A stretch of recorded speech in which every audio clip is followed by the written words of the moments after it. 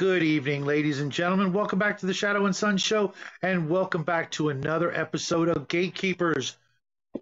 With me tonight is Jade from Jade's Tabletop Tavern. How you doing this evening? Ooh, doing fairly well. Yeah, it's And I was as just I gonna say, say I had a fairly good day at work today. I got some stuff done, and then I'm reading through all the stuff for tonight and getting my mind prepped for how to introduce players to new games. yeah. Was who brought this question to our attention? So this question actually, I think, came from you, believe it or not, because we Oh, were really? actually just we were discussing in the roundtable discussion, which if you're part of our Discord, the Masters and Gatekeepers get together at the second to last Sunday of every month, and we discuss the topics that we're going to pick for the next month going forward. We had an opening, a sudden opening for this week because it was supposed to be homebrewing, but one of the members who was going to be asking the questions wasn't available. So we decided to go with a topic that Shadow here suggested, one of two different topics that he suggested because, note taking and such. Okay, And I don't remember that. yeah, well, Talk you about a suggested it. senior moment. Talk about a And senior I'm like, you know moment, what?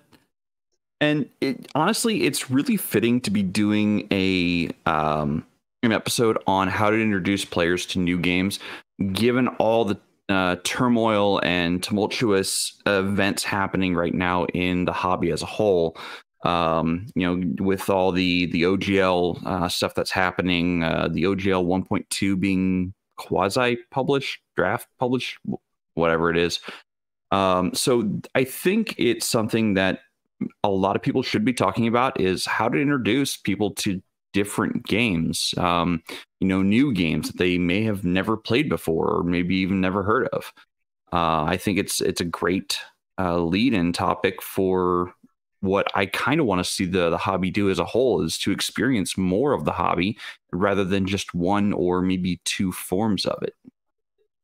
I absolutely agree, especially when, as much of a fantasy fan I am, I've got a real soft spot in my heart for sci-fi, and it's just not getting the love it deserves. Let's face it, folks. Sci-fi is a genre that seems like it would be more accessible to more modern people who've never read any fantasy. We've all grown up with things like Star Trek and Star Wars and, obviously, aliens and things like that. We've all probably seen those movies or TV shows, even the people in our lives that are not gamers. So why the heck not? Let's get some people into some new stuff. Speaking of getting people into new stuff, I see we've got Multi Gunman hanging out with us. How's it going, buddy? Hope you're doing well. And another great guy out there, Squirrel Hermit. If you have not seen any of his shorts lately, you've got to be able to spare 2 minutes of your so valuable time to go check out Squirrel Hermit's channel. Hopefully, if Squirrel is up for it, my son and I are going to take advantage of your offer of your friend's artwork because we need some artwork for an upcoming project of ours. And the little guy would be absolutely honored if you would contemplate and consider maybe doing a little bit of voice acting for one of his projects. I believe it's going to be something like an animated short or series of some sort. And when he told me about a certain character, I went, Squirrel Hermit would be the perfect guy to read off some crazy lines in his crazy style. So, Squirrel, if you're up for that, if you're game for something like that, I see you said absolutely. I hope that's in reference to what I just asked. We will, we know how to get a hold of each other, but you've got such a unique voice, and no shade at all. I actually, it's a really pleasant voice, and why you haven't already got into voice acting, even better.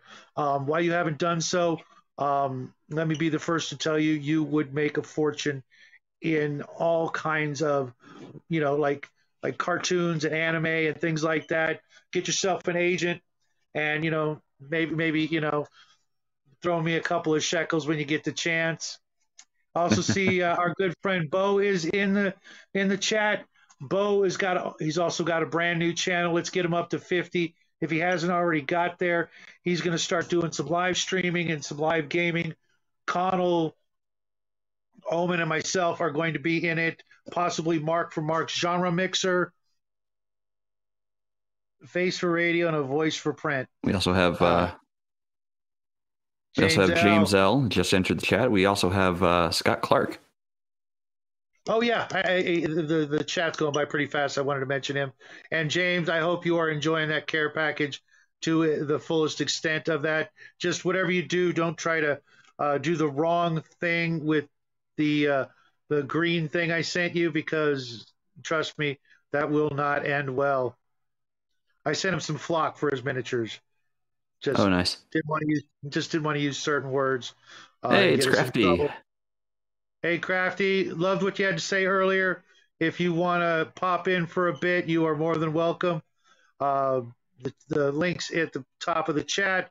Anybody else, if you've got stuff to say, we will try to get to it. I'm lagging on pulling up the highlighting the chat boxes. I'm here. I won't be active. Very busy at work, but I'm listening. You know what, Crafty? I get it. Real life's got to come first, which is something we should probably do a topic on one of these days. Real life. A lot of us have those things. I really don't have a real life. I've got an entirely made up fake life, which is pretty much always online as much as possible. And if I'm not doing that, I'm napping. So let's say we get on to the first question. And if you don't mind, I'm not sure exactly where to pop in that last question that I just came up with. You want to start out with that or leave it toward the end? Give you a little more leave time that towards. Let me mull that one over a little more. Because we could pop that in between 3 and 4 where it kind of probably fits. Do sure. Point counterpoint. But let's get on with the first question, and it starts with a little bit of an intro. A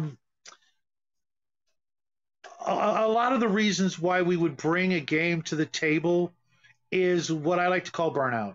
I think we all probably call it that. I probably don't want to call it that.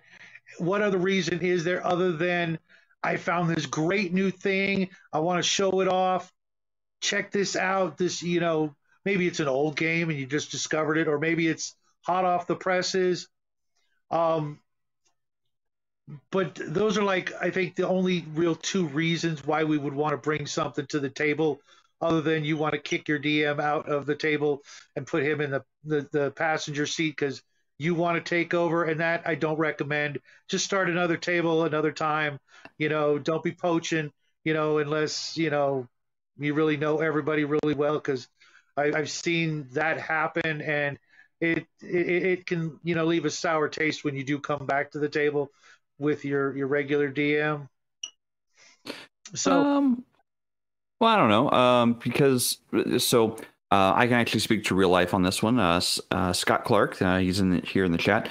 He and I traded off there for a while, back and forth with the same group of people, 2 different games. He would game one night, or he would run one week, and then I would run the next week. So we had the same group of players going and telling 2 different stories using the same game engine.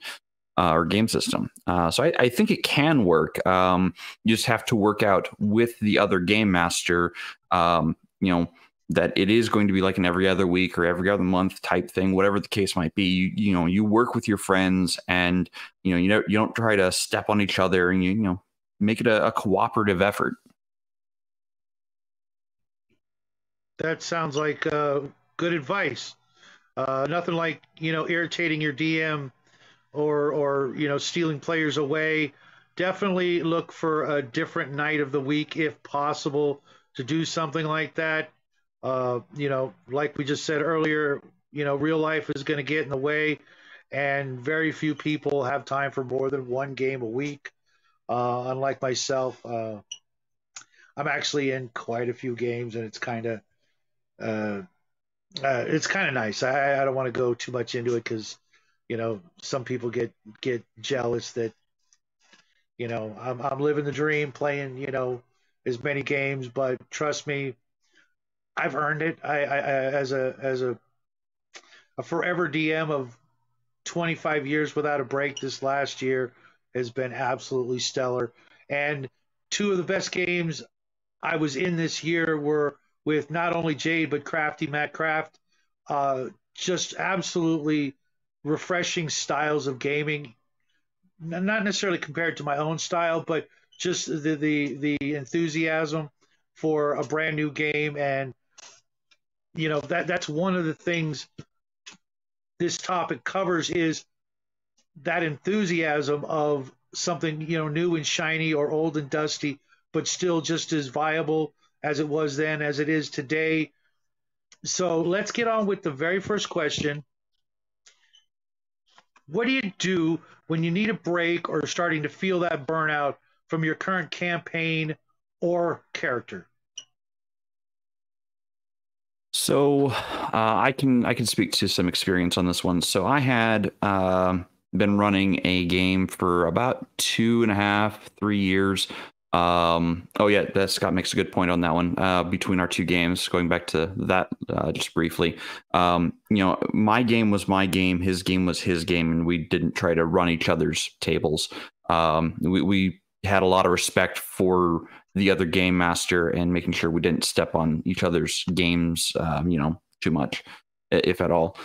I can say from experience, based on from the first question, the running Wrath of the Righteous, which is a adventure path by Paizo, using their mythic game setting or game mechanics, I should say, was I don't even know how to explain it other than soul crushing at times.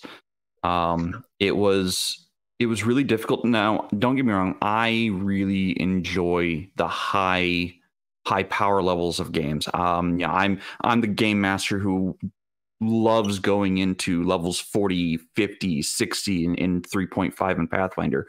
I'm the kind of game master or player who wants to get up to those amazingly epic levels, almost god tier levels of play, where I can swing and, you know, take off the top of a mountain with a sword swing. Like, that's the kind of area I want to play in sometimes. And Mythic kind of allows you to do that. However, the way the adventure path was written, the players got so much more powerful than what the writers, I guess, had originally intended or planned for. So as a game master, yeah, I could probably rebuild things and break the mechanics purposefully on my end to circumvent some of the things that they could do with the monsters I had at hand, or just rebuild all of the monsters to be better. But that was a lot of additional work on me to be running it every single week. Not to mention, I was also having to run it through Roll20 because, you know, pandemic hit, and, you know, I had to upload all of that data into Roll20 to be able to continue the game instead of having people over every night. So, you know, that was an additional factor, and none of that stuff. There's no mythic powers built into Roll20. I had to first learn Boolean programming language for Roll20 to make abilities happen that the system was never built for both the players and the monsters. So I experienced burnout like you wouldn't believe. You know, it left me wanting to leave the hobby as a whole because that was just how bad the burnout was. I was at wit's end so many times with the sheer power level the players had and the absolute no power at all that the monsters had. It wasn't until the final module that I'm like, oh, hey, you know, here's where the enemy's power lies. You know, it's only 2 mythic tiers behind the rest of the players. And, the players are to level 20 and everything in this book is now level 18. So, that might be a challenge if I threw like 50 of them at them, maybe. So that's what really, really burnt me out and sent me kind of barreling down the path of exploring as many tabletop role-playing game systems as possible. Because it just, I didn't like the feel of Pathfinder 1E with Mythic. It was horrible. I mean, I even kickstarted the video game Wrath of the Righteous because, at the beginning of the campaign when I first started the module set, and then I never downloaded it because I was that just over it. I was like, nope, I'm not even gonna bother with it. I paid the $80, never downloaded the game, never played the game, never even opened it. I was done completely. I was ready to burn all my books and walk away. Really glad you didn't. Really glad you did, man.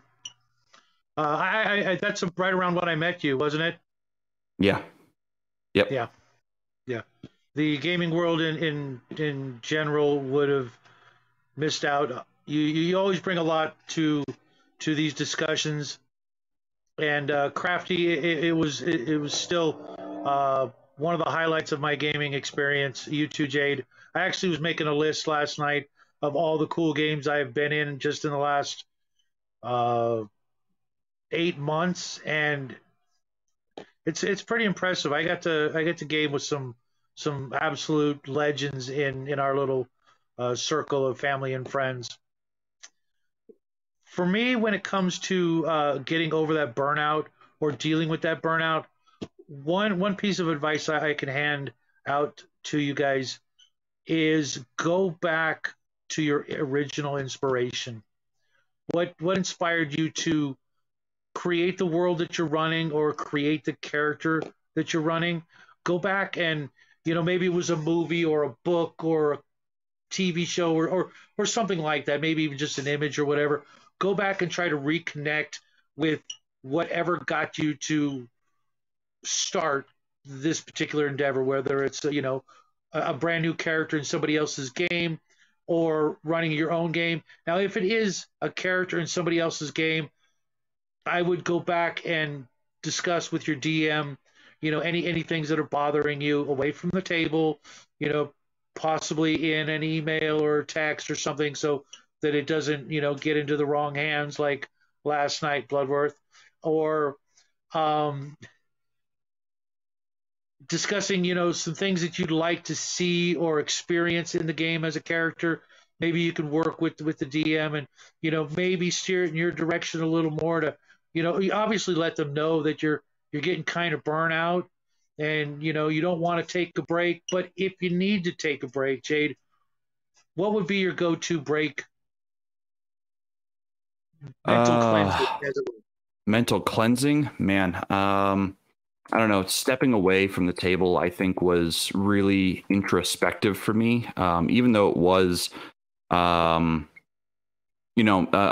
a year later when I, finally started coming back to some kind of table. Mostly this. It was Table Breakers that brought me back, really, because a lot of my friends, the real life friends, were on Table Breakers, and they kept bringing my name up, and I kept getting shout outs and say, hey, they mentioned you, and I'm like, I have no idea what this is, what's going on.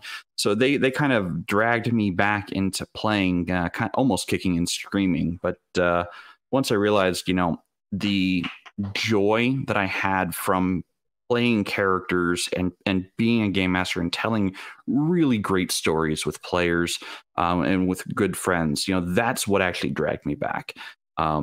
The storytelling aspect for me is what really gets me going, because I have so many like stories of this one game world that I use all the time, and there are so many stories that have not been told in that game world, and that is kind of where I want to go and explore, is finding those stories that people some real life. Yeah. Awesome. I look forward to your table, dude. I really do. But those stories that haven't been told in that game world are what is going to keep me at the table. I'm probably not going to branch out to too many other worlds or too many other settings because I have my setting, and it is mine and my friend Reese. He made the world to start with. He started in just one little area, and then he started drafting up the continents that were next to it. And I'm like, you know what? If you're willing, I'd like to draft the other half of the world, and we can work on this collaboratively together. And from there, it just spiraled into this massive thing. Like, if we were to write down all of our thoughts, all of the stories that we had ever played or conceived within this game world, it would probably fill out an entire shelf dedicated to, I don't know, probably an encyclopedia. Like, it would probably fill out the entire section of shelves dedicated mostly for encyclopedias. Just of how rich the world that we have made is, and the stories we haven't even told in that world. So that is really what drives me back into it. Even after getting burned out, I'm like, you know what? I'm not wanting to tell the story in Galarian anymore. I don't want to work with Pathfinder's world or setting anymore. I'm going to leave it be.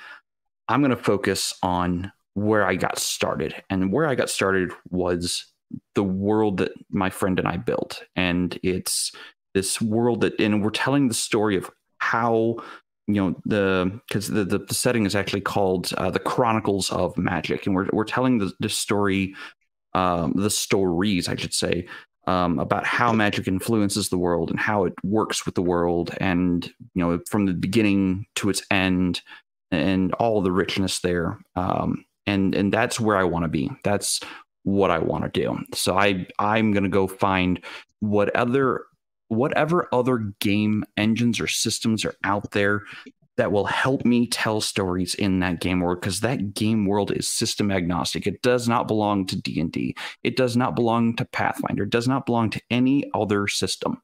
It is its own standalone thing, and any system can be run with it. One of these days, you're going to have to send me some paperwork, some PDFs or something about it, just so I can, have an idea what you're talking about, because it sounds incredibly interesting. I could probably fill so many episodes of YouTube about the game world with just lore dumps. And I mean, there's just so much to it. So, what about you? What about me? What? Oh, well, your question. What are some of the ways you recharge your batteries when you start feeling burnt out from your current campaign or character? Honestly, it's been a while since I've had that. And getting to be on the other side of the screen has been the biggest recharge for me as a forever DM for, I've been DMing for about 45 years. And I got to play 25 years ago in a very short-lived campaign that died because of me. And so I had to go back to, the other side of the DM shield, and 25 years of slogging through various campaigns, basically like 3 campaigns I ran, actually 4 during that time, and getting to get behind, get in front of the screen, to be a player with people like Crafty and you and Bloodworth and a few others out there, really not only took the wheel away from me, the control, but it allowed me to relax and enjoy the emergent story, to get into a single character and just relax and focus on that, instead of all the other wheels and cogs and bells and whistles and all the things that go with being a dungeon master. It really was one of the best things I've done for myself, to get back into the hobby that I love so much, to actually be, see how the other half lives, to feel what they feel, the anticipation, the anxiety, the thrills, the rushes, even the disappointments. Because as a DM, there's very few disappointments other than the players didn't do what you wanted. And if you go in with that sort of mentality, you're already on the road to ruin, in my opinion. Run the sandbox. When they want to go into a dungeon, you can throw them in the seats of the roller coaster ride, and now it's the railroad, but it's short lived unless you're doing a mega dungeon, and why? Um, but that's a topic for another another episode.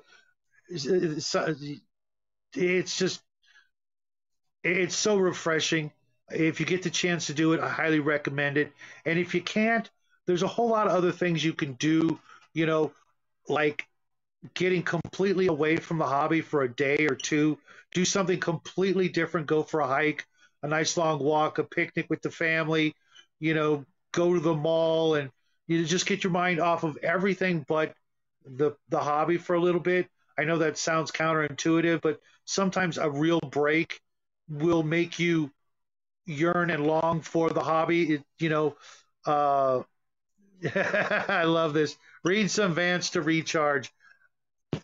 I love this comment because I just read Vance for the very first time this last year. I had the books in my collection for decades, and I just for whatever reason they just kept getting pushed to the back of the shelves, because my shelves are double and triple stacked, so I have to dig for books, and it's actually a fun read, and so thank you for bringing that up. I gotta be honest, I am not a fan of the Vancian style of magic. I really am not. Have you read the books though? I have not yet had the opportunity to read the books. Again, I don't have a lot of time to physically read, so I have to listen to audiobooks a lot of the time. So if there's audiobooks of these books, I'll look them up and see what I find in them. Here's the thing, because the whole term Vancian magic is really a bit of a misnomer. The explanations and the narratives in the books, you really have to stretch to see the Vancian magic style in there. It's really kind of not accurate. The stories themselves are actually weird and refreshing, and a nice mix of fantasy with little tiny elements of prehistoric ancient technologies that are sort of woven into the story without giving it away that it was obviously a high-tech society, because there's so few people left that it's really, I don't know, just try the first book, The Dying Earth. It's a short, quick read, and to be honest, when I was done with it, I was bummed that there weren't more books to it, and that's kind of a rare thing when I have so many books on my plate to get through. Max, how you doing? As a GM, I recharge by being a player. As a player, Yes. I've never felt the need to recharge. Maybe switch GMs or swap from fantasy to sci-fi, but I've never been burnt out as a player. Yeah, uh, maybe getting close to it in one campaign, but that's not because of being a player or anything. It's just the system is not my preferred cup of tea. Let's put it that way. But I'm still having fun, and you know I get to play other games, and it's going to be a little while before I run the D&D game that I've been talking about, because our good friend Hungar, he really needs to be able to be in this game. I want to make sure he's in it, and if he's going to keep going in and out of the hospital, I feel bad going on without him or starting without him. So I'm going to wait until he gives me the thumbs up, and then we will go full on into that. In the meantime, uh, I may start something else up, maybe a couple of one shot traveler or mini campaigns or something like that to get my friends involved. But yeah, I'm looking forward to the burnout as a player, to be honest. Yeah, go to the gym. That's a I would hit the heavy bag, but then I'd get the police called on my ass. So sorry, that was terrible. Movies are good um, too. I'm not a big fan of Hollywood, but old stuff, absolutely. Like I was saying earlier, James, if there's a particular movie or character or something that inspired you to make up the campaign or roll up the character a certain way, because who amongst us hasn't based a character on somebody we didn't create? We've all done it, whether it was back in the early days as kids, naming our hobbits Bilbo and Frodo and things like that, or our wizards Gandalf, or stuff like that. We've all done it. Don't look at me and say you've never done it. Everybody's guilty of doing it. If you didn't, you missed out on being a 12 to 14-year-old boy playing this hobby when it first started out. Even if you're much younger than myself, you still should have been afforded that that absolute joy. What the heck is my dog eating? There's literally no food in my oh, studio and he's eating something. You'd be surprised the weird stuff my dog will eat. You want to read this one out since you wrote it? oh yeah. So I think it was Bo was looking for a sci-fi game. So the one I recommend, and I know other people said Cyberpunk and Shadowrun. This one's an oldie but a goodie to me. This is Dragonstar. This was put out by Fantasy Flight Love it. Games, and it runs off the D&D 3.0, 3.5 system. It's out of print, but I know there are places you can still find it. It is one of my favorite science fiction games, or science fiction settings using the 3.5 game system. Even though it's got a lot of fantasy in it, right? There are fantasy elements in there. I mean, there's sun swords, which are analogous to lightsabers. So I mean, you could have your you know uh, space wizards against an evil empire if you really wanted to. Like that is built into it. It's Yeah. all revolving around this one galaxy that is subservient to the Dragon Empire and the Dragon Throne. It's a really great system, though. Yeah, I have it. I ran parts of it in one of my other games, and it was very interesting. And it was, believe it or not, the very first time I came across those last pages in that book that everybody's talking about these days, and we're not gonna. But it was the very first time I'd heard of such a thing, and I was like, this sounds like this could be pretty interesting. And here we are, 15, 10, whatever years later, and well, here we are.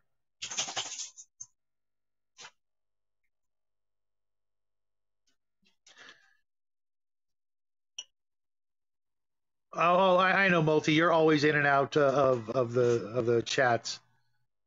Read the books, you'll understand. Exactly. I assume you're talking about the Dying Earth Yeah, or Squirrel. the Yeah. Vance. Yeah. And there's actually some because I didn't have one of the books. I discovered a an audio book on YouTube that the narrator was just hysterical for the Cuggle or Cudgel. I don't think it's really Cudgel. It looks like it, but I think it's actually just like a letter off. But he's a thief and a bastard, and the narrator for it was just epic. I'm going to try and find it and send it to you, Jade. It was just Okay. it was so entertaining. Okay. I will look forward to that. So Crafty, being active in our Discord, also gave advice on kind of the burnout aspect a little bit. And that's listen to the war stories of other players and other game masters. If you have a gaming shop near you or a library that hosts games and whatnot, have a coffee with some of those players or game masters and get to know them and listen to their stories and their really epic games that they've had, and exchange notes on that, because that's one of the other things that really brings me into the hobby as well is listening to all these really great times people had, and I'm like, man, I want to sit at that table. Man, I would love to be in that kind of game. And then I'm like, what would it take to run that kind of game? And then I start thinking in that direction. That really drives me in the hobby. So thank you, Crafty, for putting that into our Discord chat. He's got other notes, and I will bring them up when they are relevant. But thank you, Crafty, for being so verbose in the chat and really taking part of it. Squirrel, what is this? I've never heard this. I genuinely recommend Stragios Volume 1 and 2, circa 1880. Can you elaborate for us? And James L., being the card that he is. Hello, Michael. Are you you new here? He's one of my contacts. Yeah. Okay. Well, welcome to the show. Nice to meet you. I hope you enjoy yourself this evening. Sean, how you doing? Great to have you here. James, halfling women folk have names like Daisy and Rose. Males have names like Jumbo and Bonfire. So true. So true. Yeah. Charlotte, how you doing? How you doing on those minis? I expect to see hundreds and hundreds of photos real soon. Chumbo Bongwater, I like it. That's my next halfling. Yeah, I think there's going to be like half a dozen of us that are gonna steal that.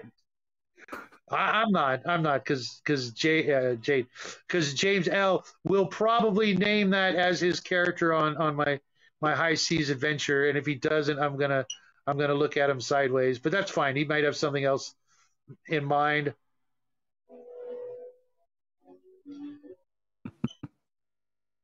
When it comes to sci-fi, I'm old school. I'm gonna go with Traveler, and for me, okay, it covers everything. I can do literally anything. I can literally run any game with Traveler. Literally, if I wanted to run a Western game, there's Cowboys and Xenomorphs. If I want to run a fantasy game, I can grab the old who put that out? The old Thieves World supplement. Anybody else out there remember that? I was really amazed when back in the day, Thieves World, the Robert Asprin, I think it was, anthology of stories with co-writers about the place called Thieves World, and it had conversions for all kinds of different role-playing games, like Rune Quest and D&D, and I was like, Traveler? You're kidding me, Traveler? I can, and it was that moment that I realized, yes, I could in fact run any game using the Traveler rules system. Mages, I entered my name into a halfling name generator once, and the result was Mungo Chub. That sounds like something you would. That sounds like something you would need to see a doctor about. That's just me. I'm thinking of getting a webcam. Still waiting on the hot knife. Good for you. Good for you. I'm going to have to watch some more of your stuff first. So, you know what? Please do. We did an episode on the hot knife. I let my son, cut up some plastic, and he absolutely loves using it. Bo got one.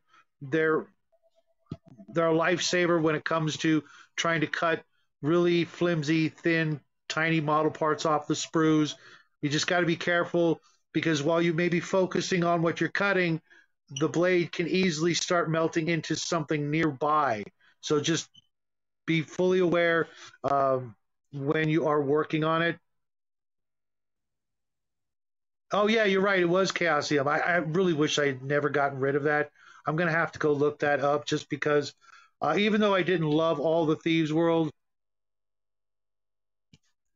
books, I really loved the Thieves World setting. I think it was before I'd gotten my hands on the Lankmar setting, which in a pinch is just as good, if not better, because I absolutely love Fritz Lieber's works, the Swords and Deviltry on through the Knight and Knave of Swords. Absolute phenomenal books. If you haven't read them,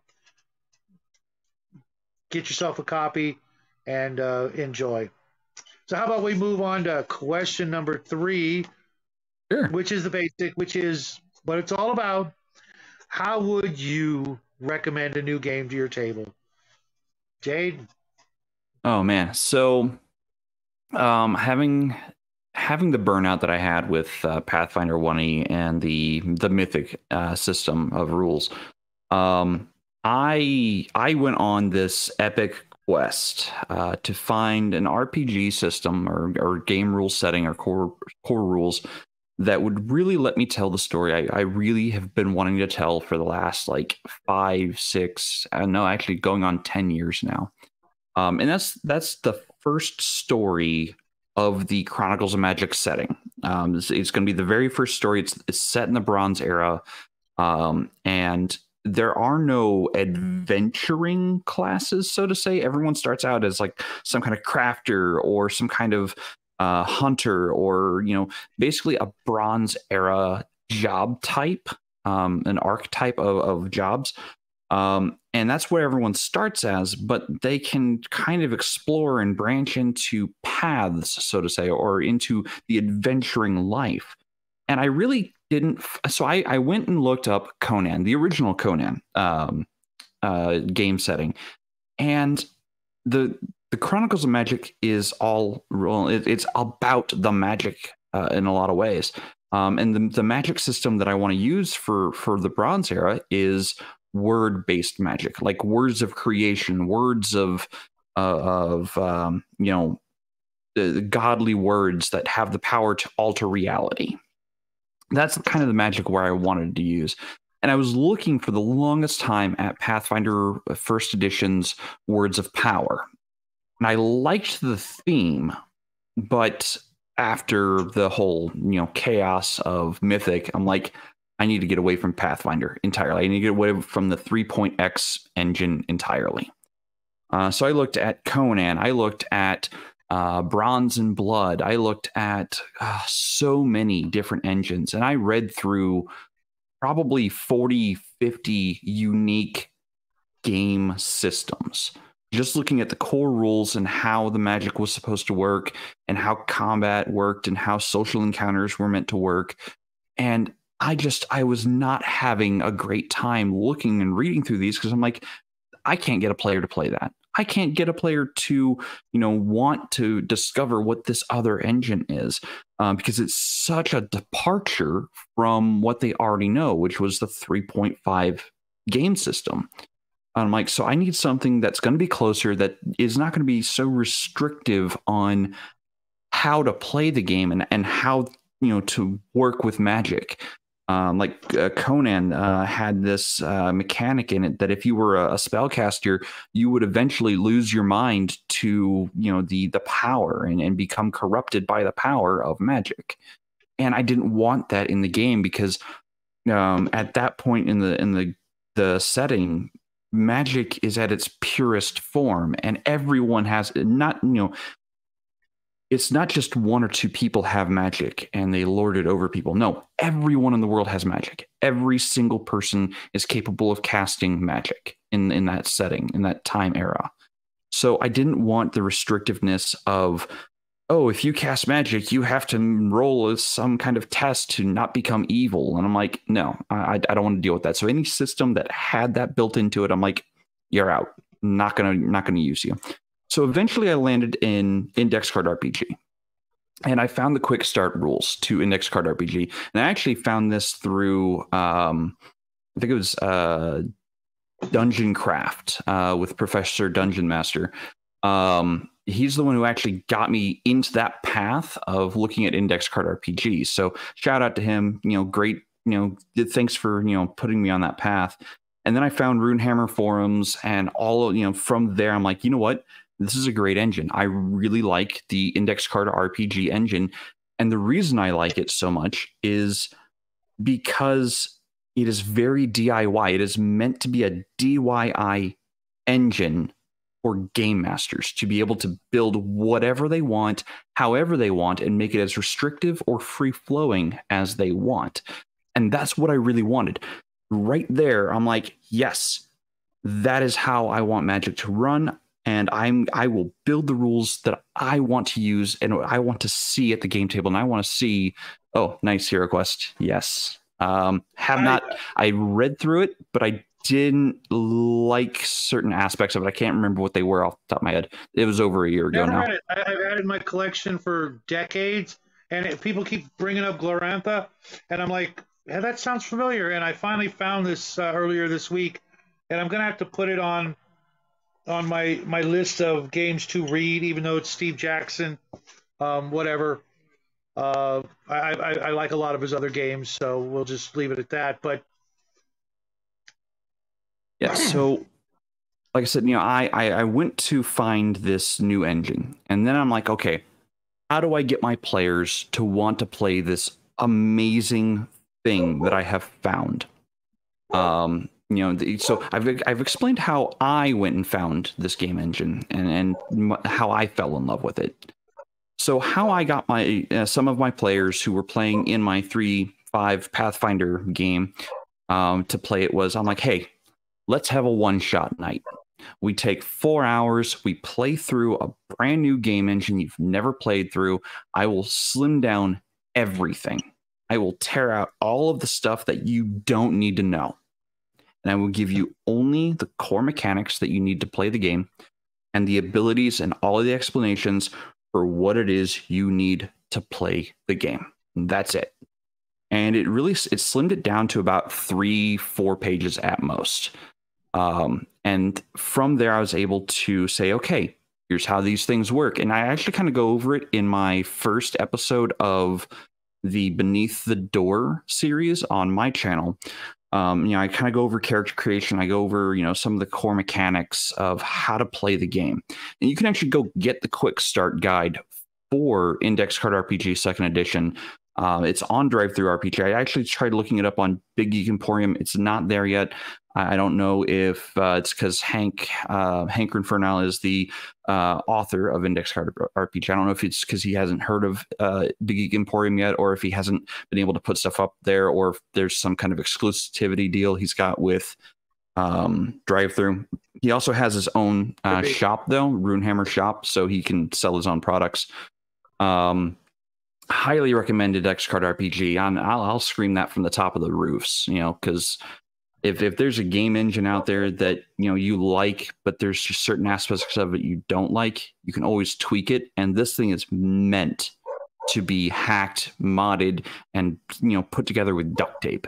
Like, that's what this game system is supposed to be about. But yeah, so I slimmed down the rules enough that my players could easily grasp it in about 10 minutes. And then we started playing. And as they played, they started just intrinsically and instantly understanding how the game was supposed to flow. It was a D20 based game, but they're like, oh, so all of this does this. Yes, all of that does this. Correct. And by kind of slimming it down and breaking it down to its most basic terms, it allowed the players to, get into the game faster and get into their characters faster. So that's how I introduce, if I'm going to introduce a new game engine or game system to somebody, that's what I'm going to do. I'm going to tear out just the core mechanics and be like, this is what you need to know. And then I will start introducing the other nuanced rules to the players. Like, okay, from here, here's how we build upon this and how we can, use these core mechanics in this way. And it'll just lead to faster pickup by the players if you can do that for them. Like here's how it works. Here's just the core mechanics, and then you can add the stuff on. I can attest to all that, having played it with you. I'm actually looking forward to playing the game again one of these days. Hopefully, when we run through our cycle of each of us running a game, hopefully we'll get to see some of the other maybe genres, if not running those same characters, which I thoroughly enjoyed. And I'm all about campaign play. He knows I've been bugging him since we started making up the characters. Well, when are we going to run them again? And real quick, Elfbait, nice to have you here. Yes, you do get around. I see you all over the place. And Fat Gamer has also joined us this evening. Oh, hey, what's happening, buddy? Apparently, we sparked a Little Wars miniature war game discussion, which is something I was actually going to bring up. Is actually playing a board game or a miniature game or a war game or a video game or something like that to recover from burnout or that sort of thing, it may seem, a little counterintuitive maybe, but it really can actually, hit the spot, especially if you're a DM and you're just not feeling it, getting, because sometimes we feel, a little underappreciated or a little put upon, to cater to our players, weird ass desires when they're running their characters. They want to do stuff, and you're just like, oh my god. Um, so sometimes doing something for yourself can be just the ticket to recover from that. For me, though, when I want to recommend a new game to my players, I'm a little sneakier. I'll just put the books on the table, knowing that my players are going to, what's this? Oh, it's just a game I'm playing with some other guys. What? You have another group? Oh, yeah, I thought I told you guys about that. Stuff like that. Little, it may be a little underhanded, a little sneaky, a little dishonest at times, but you know what? So what? If it gets the point across, they'll flip through it and go, hey, this looks cool, and then I don't even have to really ask them if they're interested. They'll tell me, hey, why don't you run it for us, or can we join or something like that. Oh, no, no, no, we got a full game, but I could run a game, on an off night or something like that. Um, just sometimes players will really rail against an idea of a new game. Oh, we'll never come back to this game if we do that, and in which case you can just, well, we'll play it on a different night, and that way, our regular night is still our regular night, and maybe some other night, maybe not all of you can make it, and if everybody really likes it, we'll come back. All my worlds, like Jade, I'm sure we've got extensive notes and we know how to do some record keeping. I'm in a game with my son. We literally haven't played a year, and I know exactly where we are. I know exactly what his characters were doing, and as soon as he's got the time, okay, you're in the middle of the snow, surrounded by elves. I when you've been doing it this long, it's like, any other kind of career or job. You learn it, or you find a new job, or you get replaced, or whatever. It's not rocket science. We're literally, just under the profession of professional, writers or novelists, and most of us really should get off our butts and actually write a novel or a book. But we've all got the chops, so Hmm. it's not that hard. So who else do we have coming in right now? Let's see here. We Multi Guns back. Yep, Fat Oh Gamer. no, he's not. I got the message that he's leaving. You're leaving us, Oh, man. What the hell? No, I get it.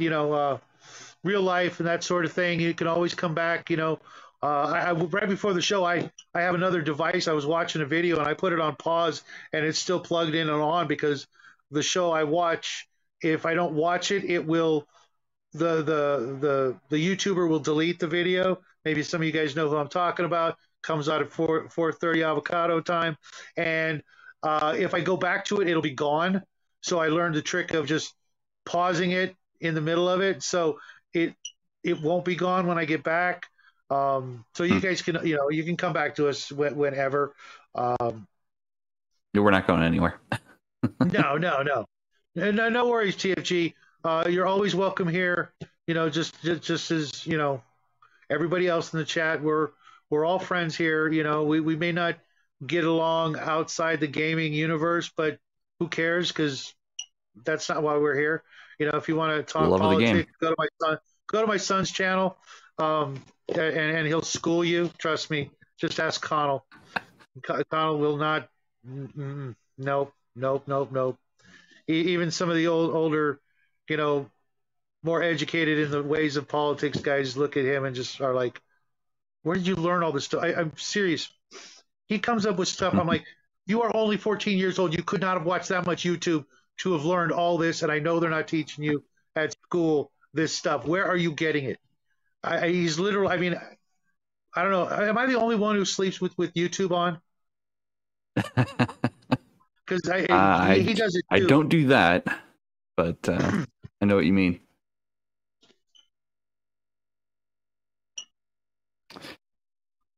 No way, Alfate. Same here. And I love that game. God, I can tell stories about that game. Galacta and Legos. That's how young I was when I started playing that game. Galacta and Legos. One of these days, man, we're gonna have to play a game of Galacta together. Welcome back, Scott. Don't worry about kids. I mean, do worry about your kids, but don't worry if you got to go. Give them some attention. It's probably after dinner, and that's all the time we get to be with our little ones. And uh, fortunately tonight, my son's doing a school thing, and he's embarrassed of us, so we don't go to his school things. He wants to keep his reputation. We don't want to cramp his style, that sort of thing. James is really starting to appreciate how RPGs are different, thanks to all you guys. You know what? They really aren't, though. That's kind of the underlying thing. Once you get past the idea of, you're going to be the way we talk, the way we get into the character. All the RPGs are the same. It's just which dice you roll at which junctures and what genre you're playing. I mean, let's face it, it's nothing more than cops and robbers with die rolls. Cowboys and Indians. It really, that's what it is, and that's why I was so glad when my son was in the backyard with his friends, telling them what they were going to be doing as they were playing their pretend games, and I'm just watching the DM gene in him at 4 and 6 and 8 years old, just watching. I'm like, oh my god, it's hereditary, guys. So all of you DMs out there, go out there, make yourself some gamers of your own. Tell your wife, hey, I want another kid. This time it better be a boy. No, I'm kidding. Girls are fine. They are a highly sought after commodity in the RPG world. I hate to put it that way, but tell me it's not true, right? We need more. We need more. I got a gamer wife, so I know. So what the hell? Why aren't you making little role players? There are reasons. Maybe we'll cut the show early so Jade and the missus can No, I see a blush. Yeah, that's funny. I'm good. I'm good. No, you never say I'm good. You say you just agree. You don't want to sound like you're. That's a topic for not on camera. You look at him. It's great. That's great. So let's say we maybe move on to the question that we didn't put down, but we were talking about earlier. Yeah, sure. Let's go ahead and get to that then. So when is it a bad idea to bring up a new game to the table? When would you recommend against suggesting a new game? I've got a couple of answers for this one myself. Number one to me of like when not to suggest a new game to a group would likely be while you're in the middle of a campaign. And I say that because there's a lot of people right now, especially right now, because of the OGL nonsense happening with Wizards of the Coast, that everyone's like, okay, you know what? I'm gonna switch this game to Pathfinder 2e or whatever the case might be. Like you can do that. Like I'm not gonna tell you don't do that. Well, no, I am gonna tell you don't do that. Stick with the game system that you already started in. Wait till the next game to start up or look at other game systems. And if you're going to be the game master of that game system, know it. Like read through the core mechanics and know the core mechanics. If you don't know the core mechanics, don't introduce it to your table yet. You need to understand how the system is supposed to work before your players are supposed to figure it out. So and like I said, don't do it in the middle of a campaign. Don't suddenly switch, and don't introduce it out of the blue if you haven't thoroughly understood how the core mechanics work. That'd be my answer.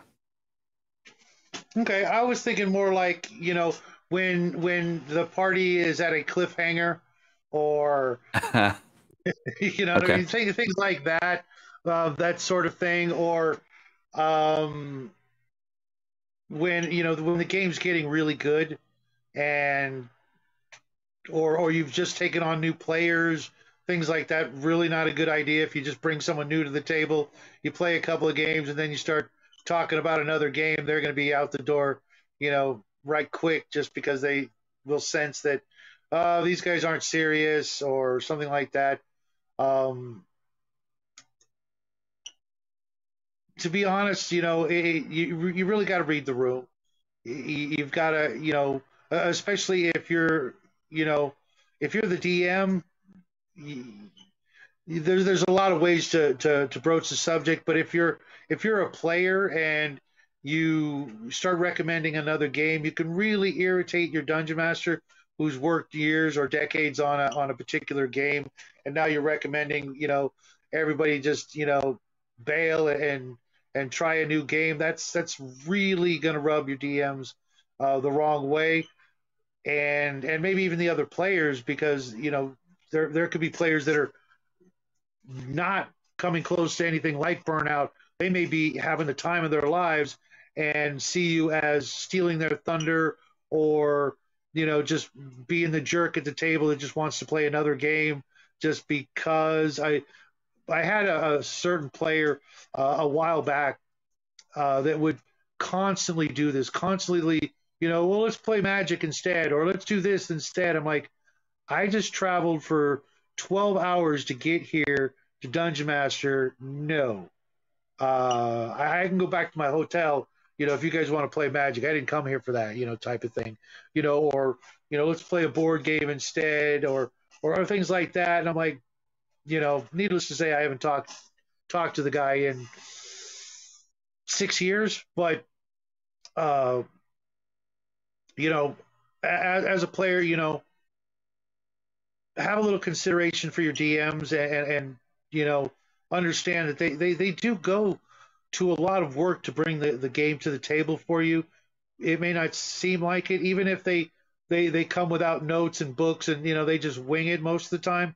They're still probably dedicating quite a few hours of thought processes to coming up with possibilities and alternate you know routes and things, trying to predict and plan for all the different things you guys are going to do, and it takes up quite a bit of our free thinking time. We could be doing other things, and unless it's something that everybody has been dying to get a hold of, or like a game you guys have been talking about and you finally scored a copy.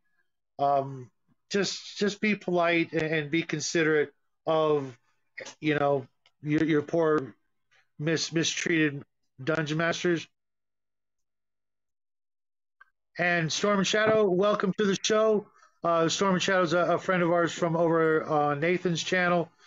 Good to have you here. He was also one of the winners of our giveaway, and I will be mailing your book out this Saturday, I hope. I can only get to the post office every other Saturday, so please bear with me, you and Cal. And Travis, if anybody's seen Travis out there, tell him to get a hold of me and give me his address, because he's been rather absent lately. I haven't seen him in a couple of weeks. Was it Monopoly? If it was that game, I understand completely. No, no, no, no, no, no, no, no. So Crafty has some thoughts on this as well. This is again part of the Masters discourse in the Discord channel. If he's with his regular group and they're in between campaigns, or they hit a lull in their current game, he likes to recommend that they play a quick start of a completely different game or a different system just to try it out. And you can actually find a lot of, and I do agree with this, and you can actually find a lot of these quick starts on Drive-Thru RPG, or maybe even on the game manufacturers or publishers website. A lot of them are free. There are some that are only like maybe $5 or $6. And you could have a lot of fun trying out brand new systems with just the quick start rules. Or sometimes they're in the like beginner boxes. And that's what drew me into Index Card RPGs. I went and got the free Kickstart rules, just to, or not Kickstart, but Quick Start, I should say, just to see what it was and see how the core mechanics and everything played out. And that's what really hooked me in.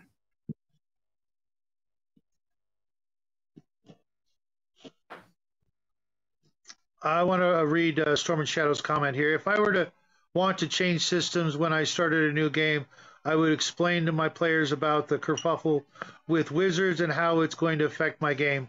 I don't see that, look, guys, I'm not a 5e guy. I never will be. You know, I get it. It's a place like second edition where a lot of people came into the hobby, and that's always going to hold a special place in your heart, just like AD&D is for me. There's not a lot of AD&D players out there, but the few that are out there, they cherish it and hold it in high esteem for you know reasons besides the fact that it's the better version of D&D, but because it's where a lot of us came in. We've got that nostalgic tie to it, and that's a hard thing to break. Unless you're going to another genre, and then I fully, absolutely approve of wanting to swap out a game for another game. Because sometimes, especially after playing a fantasy role playing game for years and years or decades, or the better part of one's life, I could see where you really just, if you see another dragon, you're gonna throw up. You're just gonna you fought literally a trillion orcs in your lifetime, and you just don't care anymore. Let the orcs, let them take over. I don't care. That kind of thing. And you just want to hop inside a spaceship, grab the stick, and head for the farthest rim of the galaxy. you know whatever your preference is at the moment, it's really hard to not want to do that. That's why we're having this discussion, because so many of us do have other genres that we really enjoy. It's a shame in a way that fantasy stole 90% of the glory when it comes to role-playing games, because there are so many genres out there, from everything from westerns to superheroes to sci-fi to horror. There's reasons why these movie companies will continue to put out western movies, and millions of people will go see them. And if you were to stand outside that theater with a copy of Boot Hill, I guarantee you'd find like 20 players that are like, or 20 people, I should say, that are like, what? There's a game, and I get to be the cowboy and blah blah blah. There's reasons why they keep making Marvel movies. There's people out there that would absolutely love to swap genres for a little bit, if not an entire day of the week to join up with a game like that. I'm sorry, I was trying to read somebody's. Yeah, exactly. Pulp, the whole bit. That's one of my favorite genres, and that literally can cover a lot of different genres technically. But to try and, like I was saying, don't insist on changing the game just because of the politics. The politics aren't written into your book. This is sort of a new thing. So if you guys want to go out and play some 5e or continue your game, maybe wind it up. Wind up the campaign, get everybody to the happy ending or the TPK, whichever you prefer, and then A that little would bit of be a this, a little bit great. of that. That would be, yeah, face rip, right? Um, if you can do that and you can do it subtly, and you can speed it up a little, and without just handing it to them on a silver platter. Then you've got a perfect place to say, hey, you know what? We've been playing 5e or whatever, for a couple years now. I got this game over here. Maybe or better yet, come into my parlor and take a look at all the role playing games that I do in fact own, or maybe we'll play a couple of board games or a war game for a little bit while I recharge my batteries, and maybe while I'm recharging my batteries, I'll keep showing you various role playing games that I'd rather play.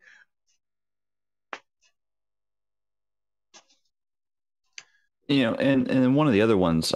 So I don't know about other game stores, but my local game store has a used book section, and that's a great way to also explore other game titles that are out there, other game systems. Because he's currently they've got a lot of, or at least last time I was in there, they had White Wolf in there, they had Fantasy Flight games in there, they had. I think I saw Chaosium in there. They had Warhammer 40K. So, I mean, there were all of these game systems in the used book collection. And there were some core books in there, as well as quick start boxes. So, I mean, maybe if you have a local game store that has a used book section, go check it out. You might find some really great steals in there, as well as maybe even garage sales. Like I found my L5R beginner box actually at a used board game sale at a board game shop, at a different board game shop. So I picked it up because I've always been interested in L5R, Legend of the Five Rings, and I've never been able to play it. And I think I can understand why. There's not. It's very niche for some people. There's not going to be a lot of people who are into it as much as myself, or maybe even Kai. Kai, I think, would be the most into it. As a matter of fact, I think he is the most into it. I would love to sit at one of his tables for that. But you can go find used board game sales and used book sales, and you might get lucky. You might find a game that's been out of print for 20 years and be able to go, hey, this is the core rules for this game engine. Let's run it. Let's see what it's like. Can I say again how jealous I am that you have a board game store and actual game stores? Dude, the only bookstore I have within 100 miles of where I live is Barnes and Nobles. There is not a single used bookstore. There is one game store, and it's a / game comic book store, and they sell literally no gaming products, but they have a place for you to play Magic the Gathering, and they have a place for you to buy comic books and T-shirts and all that crap. It's a gigantic place right next to a gun store, so I would be there all the time if it wasn't so dang far away, and it's ridiculous. How do you have so many cool shops?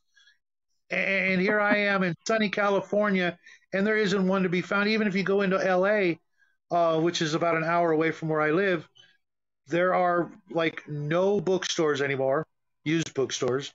And I know there's a couple of game stores, but if I got to go to LA for a game store, I'd rather just drive to Texas, and that's like 12-hour drive. So here's the secret to us having so many board game stores in our relatively large city in the middle of nowhere. That's the secret. It's in the middle of nowhere. I live in the middle of nowhere, California. Chicago is 3 hours away. St. Louis is 3 hours away. The next closest big city is the Quad Cities, and that's like 2 hours away. Beyond that, you've got Bloomington Normal, which is another hour away, but that's college towns. And then there is going to be game stores there. But then the next major, city, The next major city is Champaign-Urbana, again, a college town. So it might have some board game places there. But, being in the middle of quite literally nowhere is conducive to finding like-minded players and gamers who want to hang out. And where are they going to go? They're going to go to a game store. Now, I will say that the 4 game stores we have, I think actually it might be 5 because there's one in across the river in Washington. There's the Zone, which moved from Creve Coeur to Grand Prairie. It's more of a comic book shop anymore. But we also have Cabbages or Kings and Cabbages or Cabbages Kings. That's in the Heights. That's a great name. That is a great name. Yeah. I've got one that's just 2 blocks away from me, and that's just for fun. And then there's one out in Canton, which is about a half-hour drive for me. But it's kobolds or cabinets and kobolds and cabinets. And all of these stores, they kind of have the same thing in common with one another. They sell board games mostly, but they have space for players to come in and play Magic the Gathering. They have places for people to come and play tabletop role-playing games. So, if you have a local game store near you, support them, because that is a place you can hang out and find, like-minded players and gamers. You may not get along with everyone, but another place you might go is libraries. I've got a local library that is hosting a D&D night every, I think it's like second or third Monday of the month. But they're wanting to run 5e. This was back in like November, December timeframe. Or no, it was October. They want to run 5e because it's the most current rule set that everybody's wanting you to get into. I don't know about now, but back in October, I'd never run 5e. And I was asked by someone, is like, hey, you're an experienced game master. Do you think you could run this? Read through the rules in about 30 minutes. Yeah, I can run it. So, that's another great way to meet other gamers, is if your library or other places have game nights that, they might have tabletop role-playing games or even board game nights.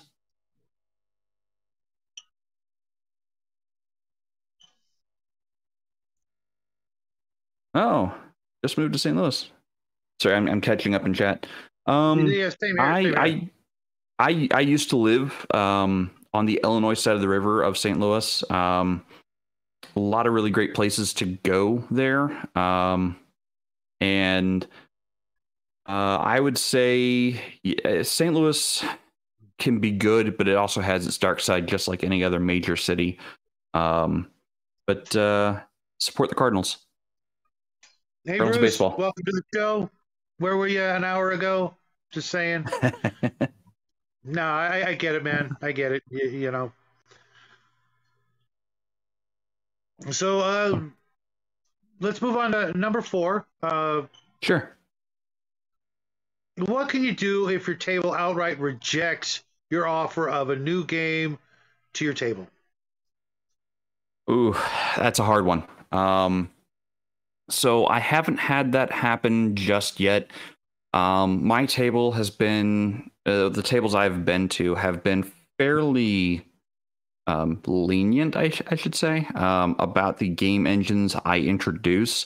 They're willing to give it 1 or 2 tries, but then after that, they might be like, yeah, not my thing.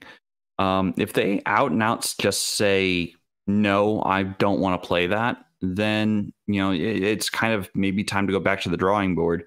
And find a different game engine or maybe have them suggest a game engine that they would like to introduce to the group. That's a really good idea. I didn't even actually think of that. If everybody's, open to another game night or another game or taking a break, mostly because most of my regular old friends, they own all the same books I do, or most of the books I do it with, like one friend of mine has some books I don't have, and I'm constantly trying to get them from him because he rarely plays anymore. But I never thought of that. That's why, with the previous question, I kind of really try to judge the room, read my friends, if they're talking about, a certain, anything that's like close to the genre I'm actually wanting to play. Like, for example, when they were talking about the Marvel movies, when like Iron Man first came out, I'm like, now's my chance. Heroes Unlimited, All right. And we played that. We played the hell out of Heroes Unlimited for well over a decade. But uh, I started a new campaign with Heroes Unlimited. But if they just out and out, reject the idea, look at it as a bit of a compliment if you think about it. They dig the game that you're running so much that they're good for the rest of their days. They just want you as their DM and this campaign, these characters, and that's kind of one of the few ways we actually get a compliment without fishing for it. If you know what I mean. We're supposed to always ask, what'd you think of the game? Is there anything I can do better? Like we actually give a shit. I'm going to keep running my game my way. If you've got a complaint, file it, mail it to me. I'll get it. I'll read it, and I'll circle file it when I'm done. Only partially kidding. But in these modern times, everybody, wants a little progress report after their game. What'd you think, etc. The real test of your metal as a DM is people want to come back, they want to keep playing, and they don't want to quit playing. That's we're guys. We rarely compliment each other. We'll punch each other in the shoulder, or give each other a noogie, or stuff like that. It's sometimes real hard for us to say, hey man, that was a good game, thanks, etc. With us more professional type gamers who play with other dungeon masters, it's a little different. But sometimes your regular guys, they don't know how to be anything other than who they are, which is your friends, but they don't really want to admit to it, type of thing. So take it as the compliment that it is. And who knows, maybe later on down the road, if you mess with them enough, and kill them enough, and take away all their stuff, maybe they will want to run a different genre where magic items and things like that aren't a big deal, or something like that. But for the most part, if you start laying books on the table and trying to be sneaky, and they just look at you and just say no, you know, he's back, pull back the books, put them on the other shelf, just like, hey, just emptying my backpack, man, from my other gaming group. And then they'll get jealous, and they'll be like, whoa, whoa, whoa, whoa, whoa, whoa, and maybe work them from that angle. But for the most part, I'm mostly kidding. You shouldn't have to, psychologically manipulate your friends to get them into a game, which is going to kind of lead into our last question, which is, well, Crafty has something. Crafty actually has something on this other one as well. You want to bring that? Okay, so, bring that up.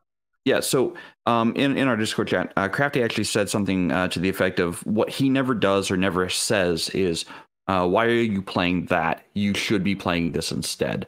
And he goes on to say that this is horrible advice, that has never worked on anyone. So, never go, you shouldn't be playing that game. You should be playing this game instead, or this game engine. Because all it's going to do is really, as he says, embolden people to not and be adamantly opposed to whatever game you were suggesting. If you're saying you shouldn't be playing what you're playing, you should be playing this. So Crafty says never do that, because it's just not going to go over well. And I agree. Having people go, oh, well, I don't know why you're playing that kiddie game over there. Maybe you should play a real game. Well, you know what? That's going to make me go, why would I want to play a game of assholes? Take care, Elf. Yep. Oh, El's leaving? Or Elf. Yeah, I saw that earlier. Yeah, so that's definitely one of those ones that I was playing. I can't even remember what game it was. It was at a shop somewhere, I think down in the St. Louis area, and someone was being an absolute jackass. I'm just going to say it. I know YouTube is cracking down on the cursing, but at the same time, this guy was being that. And he kept giving us hell for playing the game we were playing. and then he kept trying to get us to play. I think he was trying to get us to play OD&D or AD&D, one of the two. And just his attitude and the way he was talking about how we were playing the game we were playing made me want to say, I will never, and until the heat death of the universe, I will never play that game. And eventually I did try AD&D and OD&D. There are some aspects of it that I actually do like. There are other aspects when I was much younger that I just didn't conceptually understand. I understand some of them now, but the being a jerk to players playing whatever game they're having fun with is just going to make them go, yeah, I'm never going to play the game you're into. That is, honest to God, the truth, and I can speak from experience on that one. Absolutely. I mean, unless you're talking, Superhero 2044 or something that's, nobody here knows what I'm talking about. It's literally the very first superhero RPG written probably even before I was born. No, it wasn't. It was late 70s game, and it was just absolute dog water.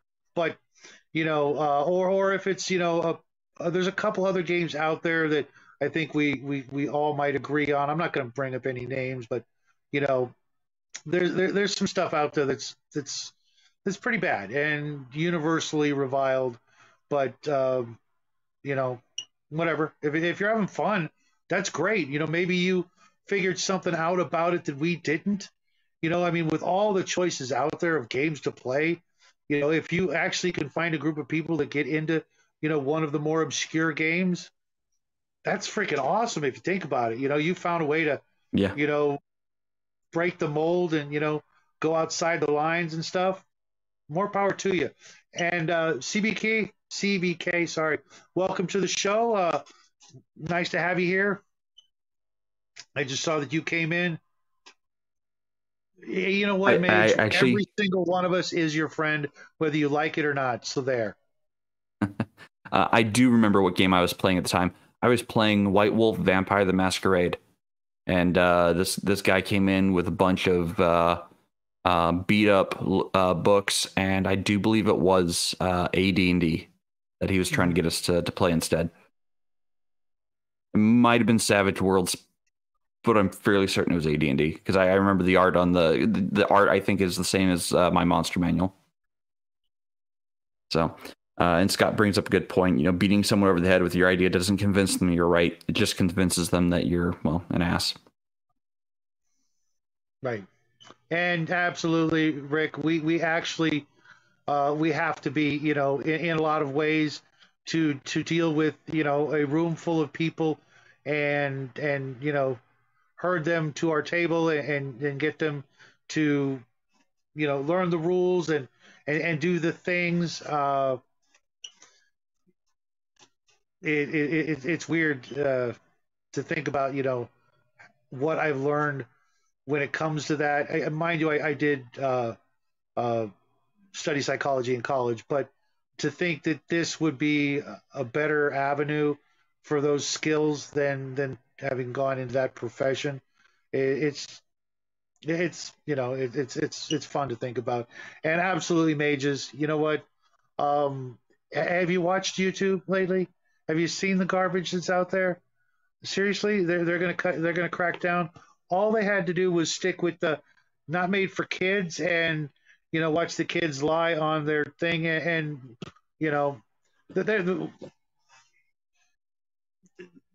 were they not around when the warning labels came out on all the albums back in the day and how incredibly well those albums sold? Yep. Doing this is literally like saying, well, we don't really want anybody watching our platform anymore. Go on over to Rumble or BitChute or whatever if you need a full dose of profanity for the day, because we're all a bunch of prudes. It's absolute insanity. I think they're just using it as a way to go after specific people that they don't like that do curse, in which case that would just turn a whole bunch of people into, bickering jerks going after each other. Oh, you banned our favorite so and so. Well, now we're going to go after yours because they curse too. Come on, get a grip, folks. This is just retarded. Favorite comedian, George Carlin. Yeah. Yeah, that was the one that I brought up earlier with that Scott said. I don't believe I forgot this one. Oh my God! Thank you, CBK.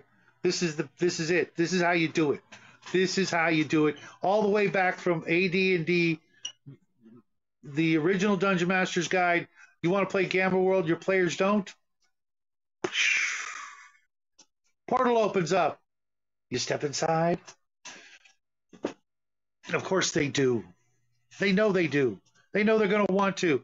And then they'll just be mad because, they're surrounded by, mutants and talking plants or cowboys and Indians or spaceships. You're like, oh, well, now I got to find a way home.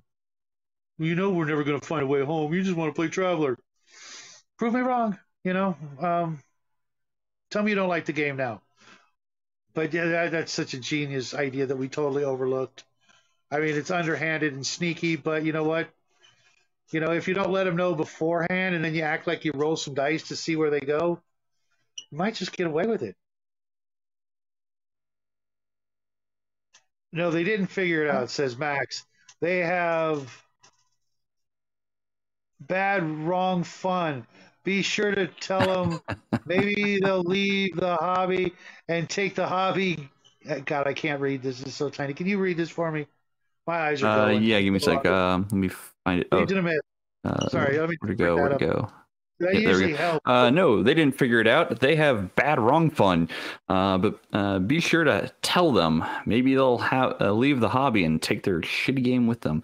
So I think that was in reference to us playing when I was playing the kitty game, and then the guy wanted to have us play his game instead. I think that's what he's referring to there.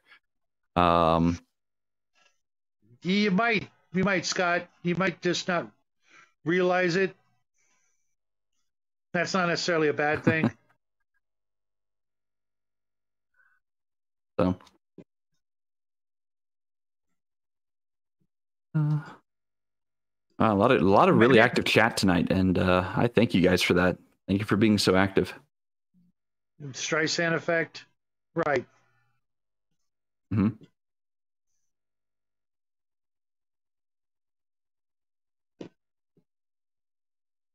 Yeah, we try as well when my son and I are recording videos. We started that way. He was 11 years old, and now he's 14, and he curses like a sailor. Don't let that demeanor fool you for a second. The things I've heard come out of his mouth, just absolutely. What are they teaching these kids these days? Nope. And every once in a while, though, profanity is absolutely required. Well, as long as the word is used correctly. Pardon? So long as the word is used correctly, it doesn't, it shouldn't bother anyone. Like an ass was a donkey. Calling someone jackass is calling them a donkey. The words have meanings. Don't take the meanings away from them or change their meanings just because you want it to mean something else that it doesn't mean. Well, except for certain words that can actually be used in literally every possible context, like the F word.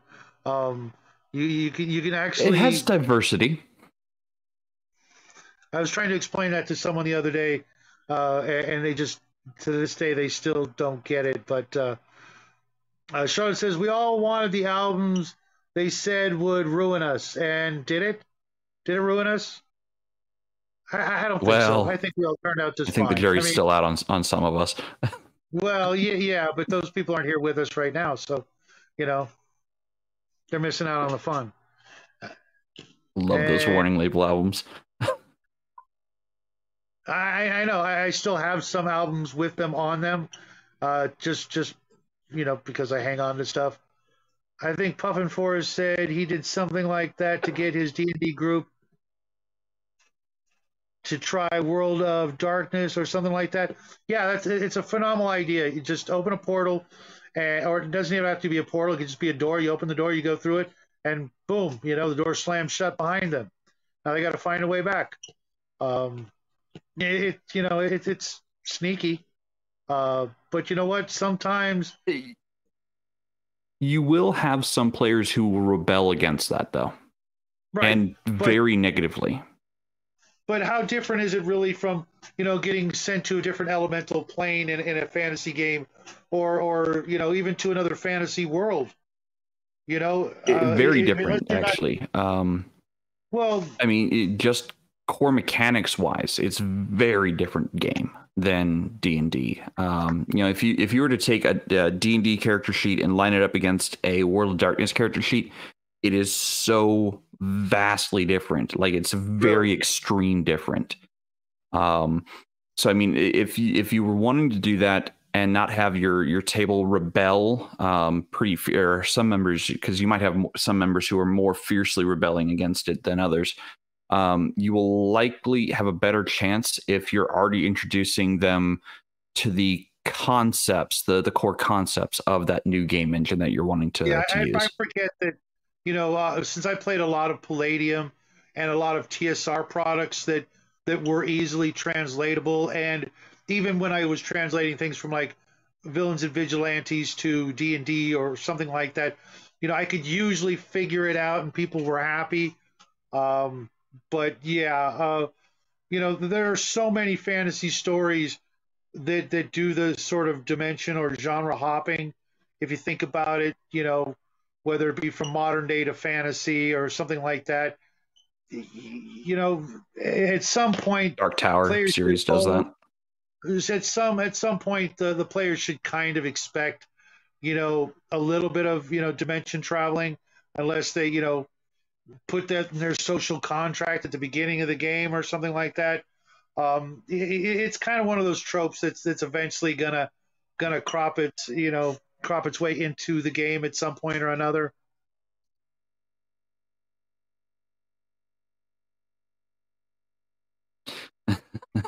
Just a fancy light staff.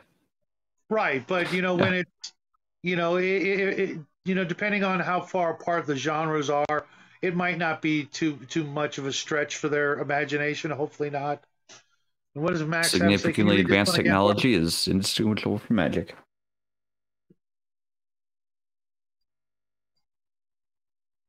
Yeah, Max makes a good point there. Mm-hmm. Yeah, you got no traction being family friendly for 5 years. Started to say poo-poo words, and we're still growing. It's strange. The human psychology is quite literally insane to be from the very beginnings. It's it it's just weird. And Mage's musings got. Though I did once read about a D&D campaign where the PCs time traveled and the DM switched them back through the various editions rules on the fly. That sounded fun. Right. They had Star Frontiers, they had Gamma World, Boot Hill, Gangbusters, and I think something else I'm forgetting. Marvel superheroes. There's no reason you couldn't get away with it. Just again, read the room. Now, before we run out of time, I want to hit the last question. And if any of you guys out there have any ideas, please, feel free to drop them in there. Which is, where can you go to find new players for your new game? So I kind of touched on this briefly, and I know not everyone has a gaming store within easy reach of them, or within a short drive of them. But gaming stores can be a good source to pick up new players. You can also, as I said, your local library might actually be running a game night. You might check with them, and if they're not, they might consider running a game night. It generates interest in young people to read and play games and get to the the point of, oh, hey, I can read that story and bring the characters over to this game. You absolutely can. That's actually how I started playing D&D. Was, I was told I could build characters like Boromir or Legolas or Faramir. I could build these characters in a game and play them, and I'm like, that sounds amazing. Like 12-year-old me was like, yes, sign me up. How do I play this? How do I play Strider the Ranger? Granted, 3.5 was not the greatest engine to play a Ranger. I will admit they were pretty lackluster. I mean, not as lackluster as the Bard, but I digress. But no, so like, check out your local libraries, your local game stores, and if you're having trouble there, you might try some online websites. There are some, I think it's like Start Playing or something like that. There's an online web service that you can join games. There might be a cost associated to them. I know Roll20 has a looking for group aspect to it, where you can go look for groups. You can also probably find on Discord servers, if you're part of different groups of Discord servers, and people looking for gaming groups. Like, I'm part of the Runehammer Discord group, and there's LFG posts almost daily, sometimes weekly, and they have games going all the time. I could probably jump into them if I wasn't already, at my desk at work. So I mean, there are a multitude of ways to find games, and games you might be interested in with like-minded people. You might even go to some of your local conventions. Like, I've got one coming up here, April 1st. It's called Limitless Con, and it's a little town. I think it's Lexington, Illinois. And I don't know much about it, but I also have a local con called Peoria Con. I'm sure there's potential for games there. So you can meet up with people at local conventions and exchange information to be able to play online, or meet up at a local game store of theirs. Drive out to their location. So I mean, it's really, putting yourself out there to meet people in places that you generally probably wouldn't have even considered. Sorry, I'm going to try to get caught up on chat while you answer this. Which one? Oh, sorry. Your question. Your own question. Yeah. Oh, yeah. I wanted to say hi to Biggest Geekus. I'm still waiting to hear from Joe. I mean, hope you guys are doing well. I missed your show this week. I had, real life stuff, and I think I was in a game also that started early. So I'll go back and watch it. But if it's more of the OGL thing, probably just gonna wait until next week, because like really up to here with that whole thing.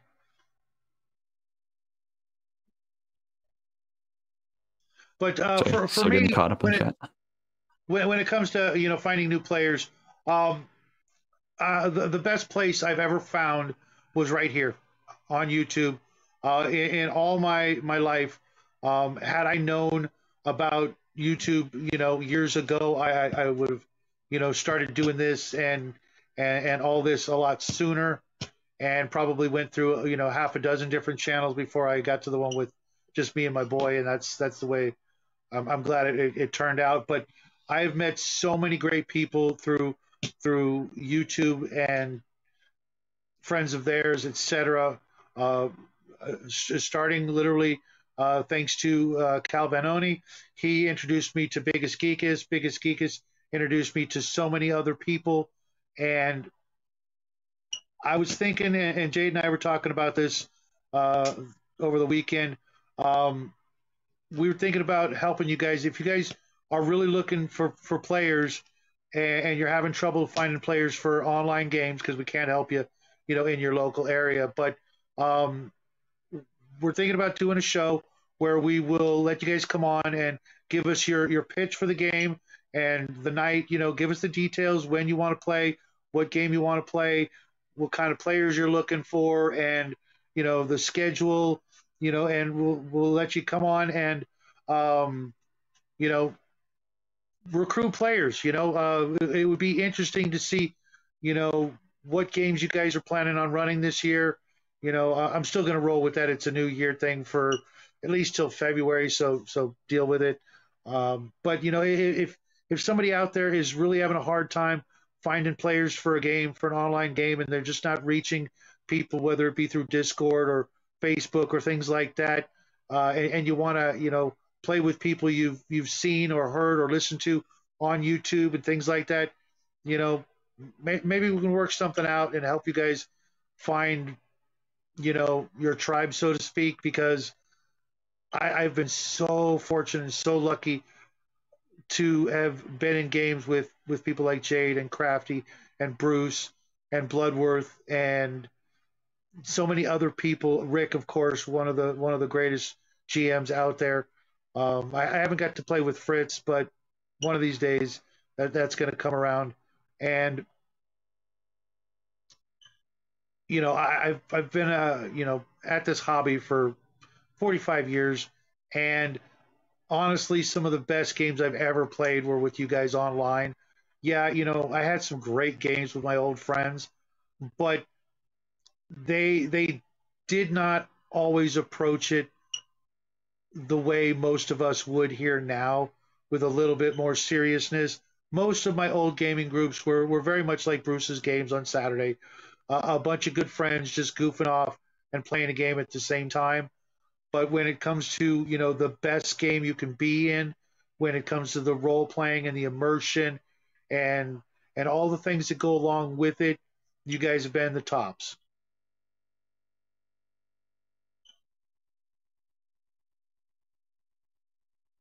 Hmm. Wow.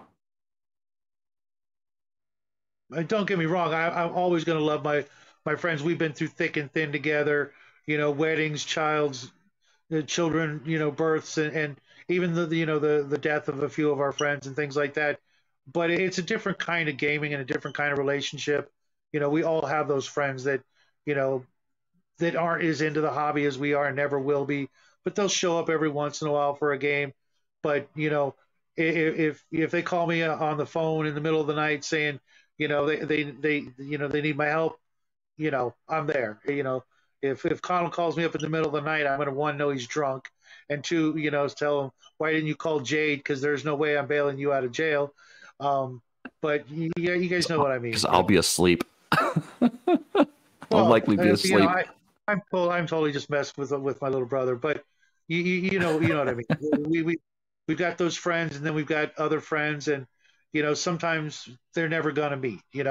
Uh, I'm working on trying to get a couple of my regular game friends to come on camera. My friend Kevin, he's been on my show a couple of times, but he doesn't even own any books anymore. Um, life happens, and sometimes you got to make sacrifices. And if I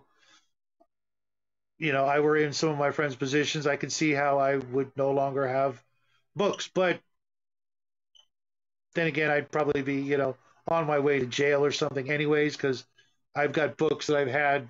Hell, I've got books of my old man's that he had when he was a kid. I'm a bit of a pack rat, so I'm going to hang on to my stuff. But you guys know what I'm getting at.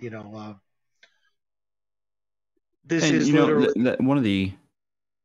Oh, I'm sorry. Go ahead. I was just going to say, this is literally, I think, the best place to find gamers that will fit with you and your style and your desires, your wants and your needs. And I really can't think of a better place. Yeah, speaking on that, most of you, I'm sure, are already part of our Discord. If you're not, I can get the link to Shadow in private chat, and he can post it in our live chat here. But if you are part of our Discord, Gatekeepers Discord, you know what, Jake? No, I got a better idea. What's that? Oh shit! I can't make you a moderator.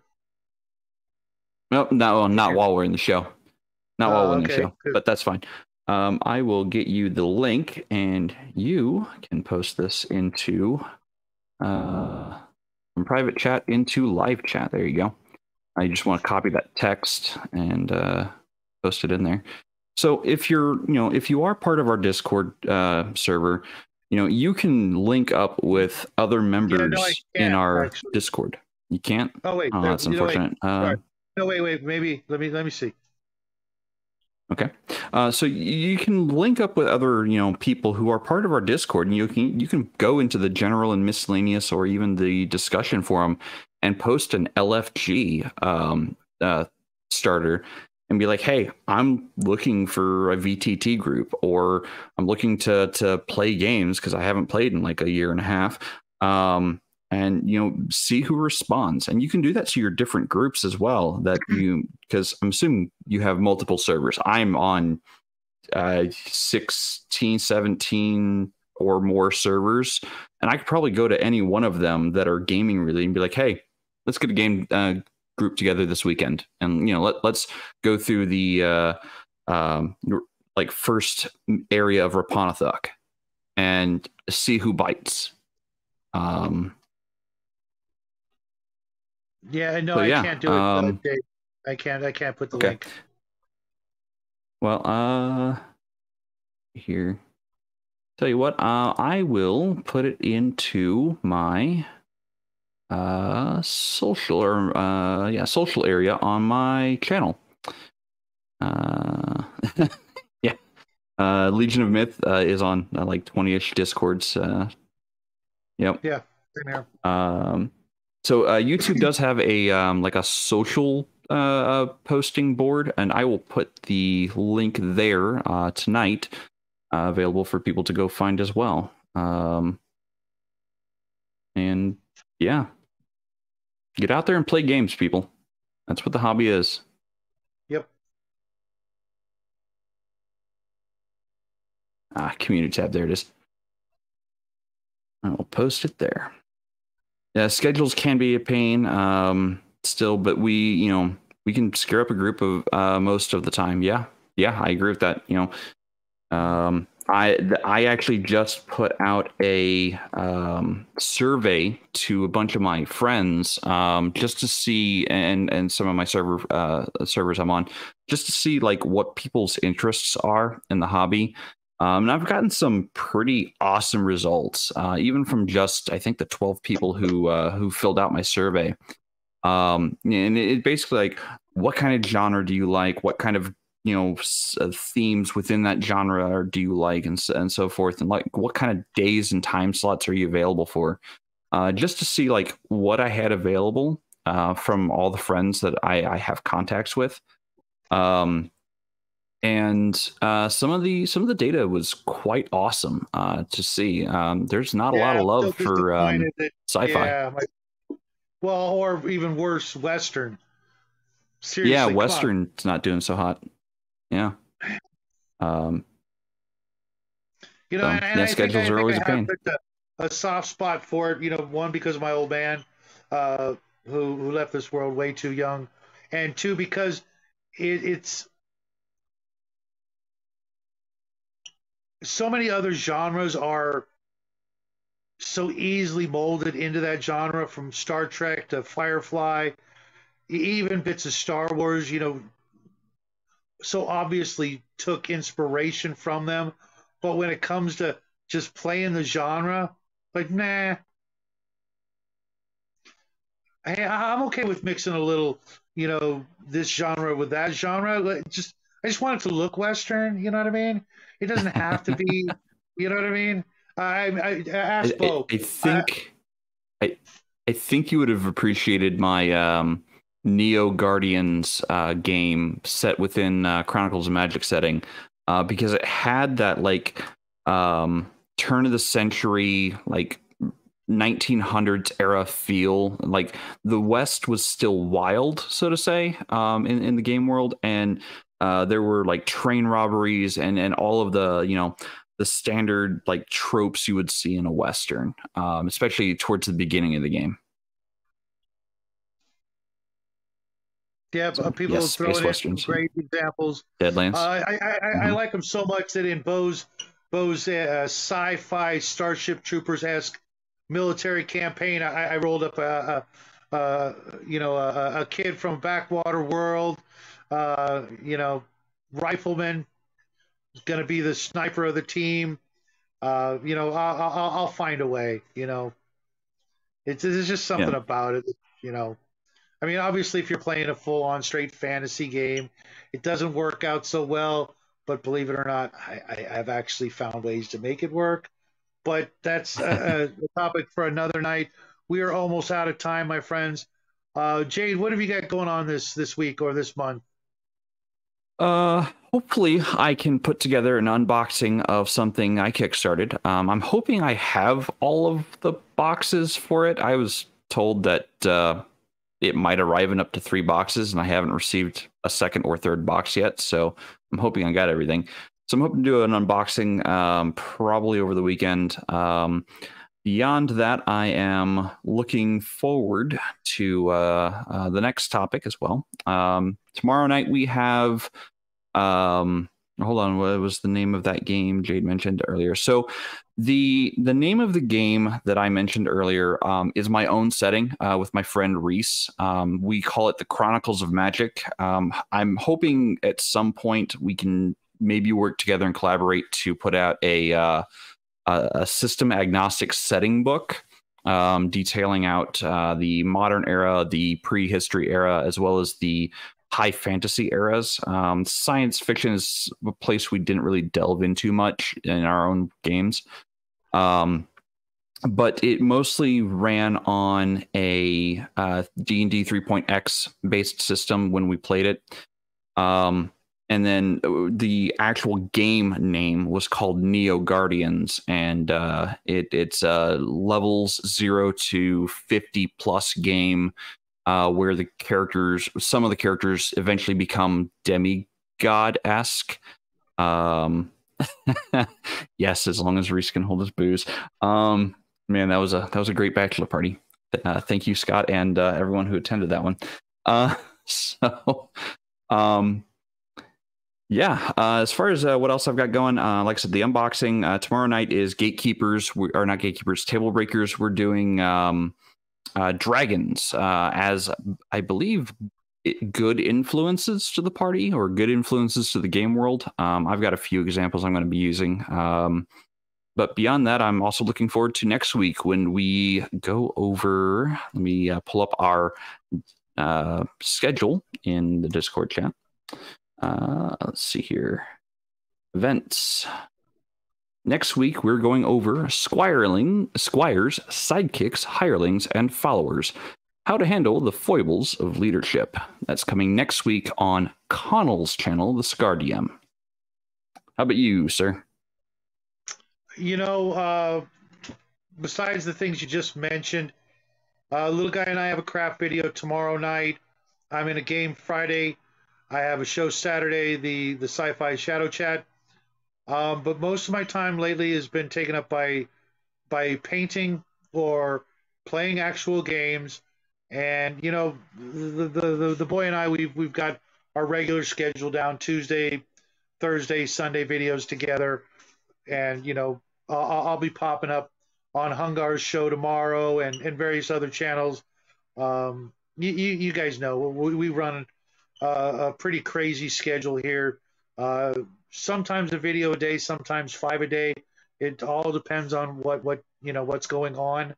And I appreciate all of you guys coming in tonight and visiting both of our channels, as well as all the new guys out there, Bo and Squirrel, and let's not forget Rick. Rick, give his channel some love. That's 28 millimeter RPG. Go check these guys out. Give them all kinds of support. They deserve it. They've earned it, and they're good friends of ours, and we'll look at it as a personal favor. If we can get these guys all up there, to 500 or more, like myself. So they could do their giveaways, right? Because that's going to be the thing. You get to 500, you got to give something away. Give a little back to the community, because believe it or not, the old adage is true.